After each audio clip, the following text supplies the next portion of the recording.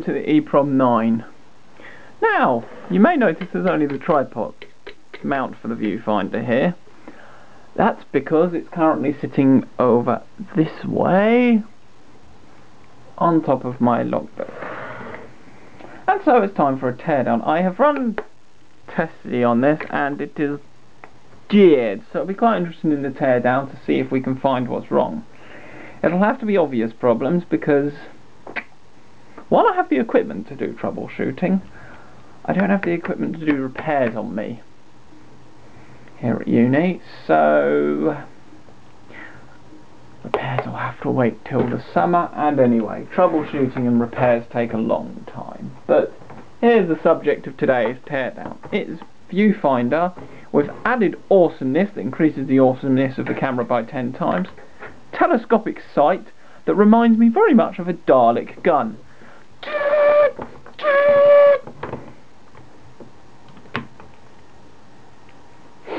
And that is utter awesomeness. So it is an Olympus camera and it's made in December of 1983, so this camera is as old as the Electron basically. Huh, what do you know, 30th birthday next year here at December. We've got focus and brightness adjustments, and it's an electronic viewfinder VF KF3E. I'm going to type that into Google. Now the funny thing is with these viewfinders go for a lot of money, but you can pick up these cameras for dirt cheap, and these cameras are pretty plentiful on eBay. And in fact your media department of school and that, they're a good source for picking up old VHS camcorders and that. And car boot sales, as Mr. VX spotted out. So here we have the viewfinder. Now, I don't know how many of you have looked at my website, so you might be surprised to see the display technology in use. But here's a hint. Look at the face.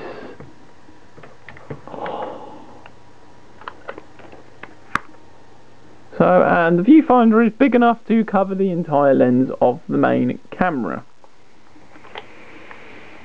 So let's get started. First we want to... Doesn't seem to rely on clips, thank God. Too many bloody of these things rely on clips to hold them together. Can I get away with using this screwdriver? Yeah, I can. I don't have to set up the other bigger one, which is more appropriate for this screw.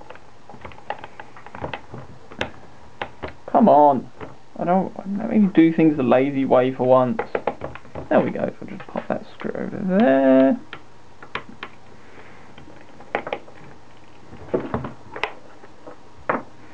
And that one. And here's an interesting note. Photo Induction has reopened another channel. And then we go there. And then we undo the next screws we want to remove. So we want to remove just the top unit. So, because we want to reveal the magic inside. Now I don't know how many of you will be surprised at this, but the first time that I saw it, I was surprised. Come on. Well, not on this particular camera, but ever. There we go. I haven't removed that screw when I have. I wonder why it's so tight. And I have actually had this opened up before because I've been in here before. So we unscrew that. Do that like that, hold things together, and scratch my nose, and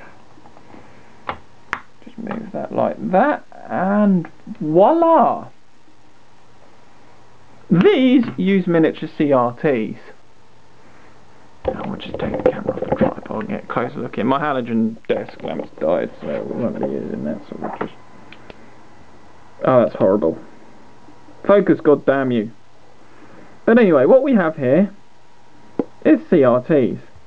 Now when I was little, I used to think every type of display that displayed images like a television was CRT. And I actually used to think that there was a CRT inside these viewfinders in my dad's video camera. But as I got older and more into electronics, I thought, nah, that's impossible. Then I dismantled one of these for the first time and discovered it was CRT. This is getting back a good few years ago now, and I was quite pleasantly surprised. Now, any of you who have done television work or anything like that will know this sort of television-y layout. The driver chips will be mounted to the bottom. But here we have your standard CRT layout. You have your flyback transformer, which is here, this thing, with part number and other gumph on it I don't understand. You have the deflection yoke to deflect the electron beam over the face of the front. You have part of the CRT you can actually see there. Here you have the flyback plug, which is like a sucker, like you'd use to hang up Christmas lights on the window at Christmas, but only it's not. It doesn't actually form a vacuum normally. And the flyback lead goes all the way down to here. Watch out, these are dangerous. These hold kilovolts. And a big television can be 15 to 20. A smaller CRT can be 15 kV and up to 25 kV and more. That's the average, like, normal size television rating to large CRT. And these little ones are in the, like, 1, 2, 3 kilovolts. This one you can actually see the inside coating of the tube, which is quite interesting and rare to see. And it's a square tube. Now we go down here, and under here is all the fixed focusing magnets. And then of course we get to the plug, and all the electron gun will be in the tube under here. And then of course we have the wires which go off. The television engineers will know what each one of those does. And there's another high voltage lead which will lead to an internal anode most likely, because there's also an anode plug on the end. There's also anode parts in the electron gun basically. Here you have your telescopic microphone assembly. Nice, simple, foamed up. Let's get some light in there so you can see the connectors. Yeah, it's better holding it at a distance so it actually lights up rather than oversaturates a CCD. And of course we have some more adjustments, and I just poked the camera with the screwdriver. But it was the size of the lens barrel, not the actual lens, and that is, God knows, here we go, revision. Is that for revision? I don't know. Head reference, I do not know. On VR, don't ask me what this is. VR, variable resistor. On 6 on, not sure what that's about, you can't see that, and stuff like that. Do we see any date codes on the caps? Made in Japan, so it's decent. And here we have an induction coil, which is some weird value imprinted on the induction coil. I don't understand induction coils, you see.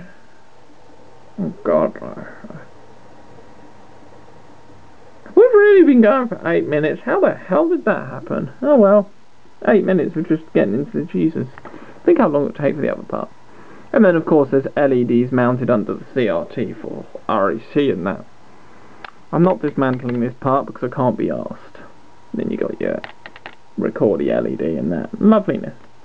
But yeah, these old ones from the 80s to the 90s and earlier use CRTs.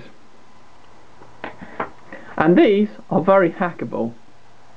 If I can't get this camera up and running, this will be taken to just be for another CRT viewfinder hack where I link in random video signals and turn it into a miniature video monitor, because that's always an interesting thing to do. Now I move the camera out of the way and reassemble the device. If we can get it running, we'll just use it with the camera. Now these things obviously cost new, God knows, a lot. There's a big thick brown wire which is probably your power, and a load of other smaller auxiliary lines which will be video and controlling the REC LEDs and all that loveliness. Like in the old Sony that I have. There we go, it's beautiful. Then you screw that back on. And you screw the screws back in. But there's a look inside a CRT viewfinder. And ones with these cables, you don't even need to open them, and literally all you need to do to find the power is hook 9 volt, probably best 6 volt battery until you get something up on the screen. Seriously, putting voltage down the wrong line does not damage them. I've done it with 2 now and it hasn't damaged either of them at any point. The word of warning though, if you open them and you are dealing with CRTs, and while not fatal, because I actually got zapped by one, it's unpleasant, so be careful. And if you have a pacemaker, it probably is fatal. I wouldn't say it's necessarily a fatal shock, but remember, current is relative to voltage, and all it takes is the right shock to get 6 milliamps through the heart and you're dead, stone dead. So even around small little devices like this, be careful, because there is a chance, even if it's not necessarily huge, that you can kill yourself. But if you're inclined on messing around with CRT technology, I'd recommend starting off on these, because they are less likely to kill you. In fact, I wouldn't rule it out as being impossible, because I've got no scientific evidence to back that up.